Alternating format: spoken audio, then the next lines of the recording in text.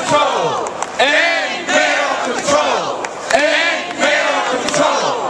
End male control. And with that, I want to introduce one of the state senators that was bold enough to stand up against male control. And we're saying that Senator Bill Perkins from Harlem, we thank you for standing strong for our parents. And as he comes forward, I also want to acknowledge that there are many, many teachers and assistant principals and some principals who were bold enough to put it on the line and come out and stand up for our children. Let's give our teachers, assistant principals, a big hand clap. Senator Bill Perkins. End male control. End male control. End male control. End male control. End male control. End male control. You know, there is a piece of legislation that was noted to require that this process be ultimately be decided by the state legislature retroactively. Otherwise, I think we'll have a problem.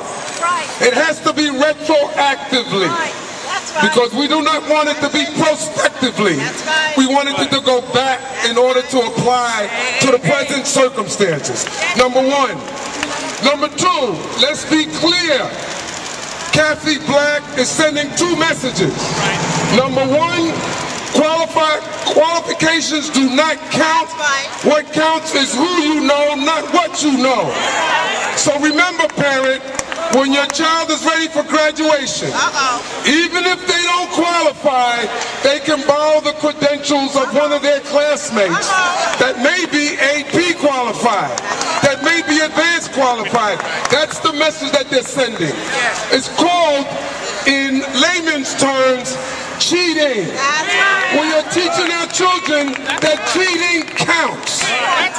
Wrong message.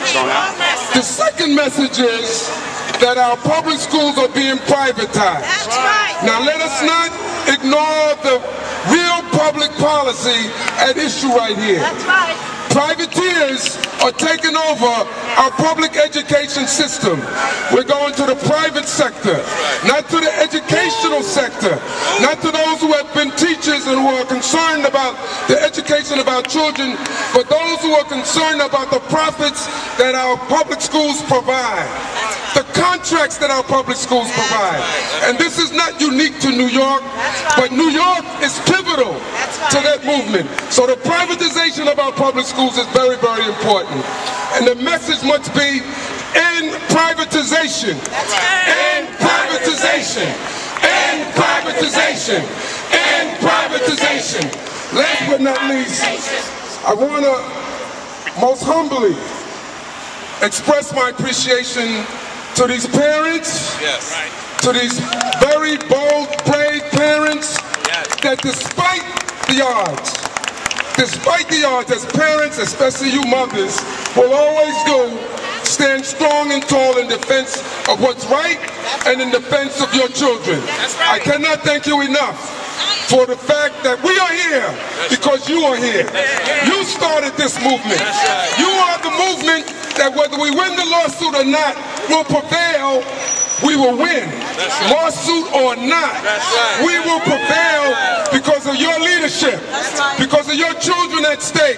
Our future is at stake when your children are at stake. Our future is at stake when your children are at stake.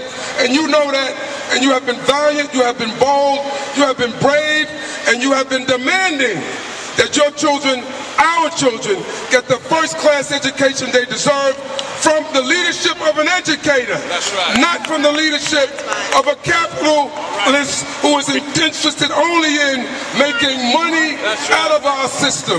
The privatization of our system has to end in every manifestation, from the top to the classroom to, even if I may dare so say, the charter schools. Thank you so much.